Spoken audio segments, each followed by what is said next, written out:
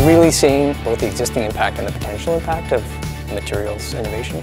We need to have an integrated system that links up the types of products that are being produced and become part of the waste stream with the systems that we have on the back end. Many of the products that people are buying and trying to dispose of are things that were manufactured on the other side of the world.